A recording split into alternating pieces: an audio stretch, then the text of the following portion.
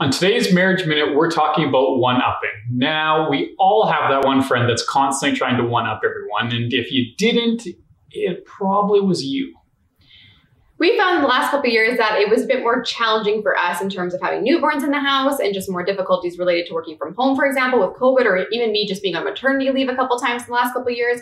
And in those moments, we were getting into kind of a victim competition, if you will.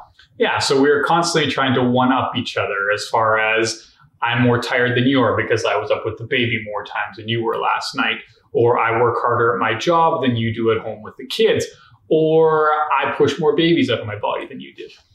That was me. And that's just factual. You can't even debate that. Anyway, when we were engaging in these conversations, the same frustration, anger, and resentment would pop up, and we would end up just kind of keeping score. And I think even sometimes maybe avoiding the task. Like, I could get up and wash the dishes, but why would I? Because I did it 3 times this week and it's your turn. Yeah, so we decided to shift our focus and from one-upping into coming up with solutions ahead of time. So if you work from home, for instance, you decide one person works in the morning, the other person works in the afternoon, and you trade off. Maybe planning sleep-in days. So you get to sleep in on Saturday, I get to sleep in on Sunday.